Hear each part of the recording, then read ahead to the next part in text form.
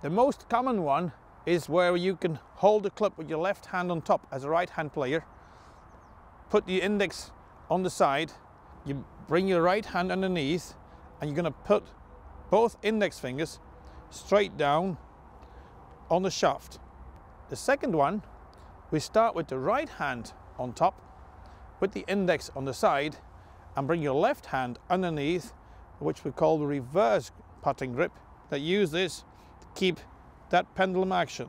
The third putting grip, you put your left hand on top and you put your right hand just like a claw on the side. So the palm of the hand is facing towards yourself. And number 4, I have my left hand on top, put your thumb and the index finger on the side and just use this to make that little stroke.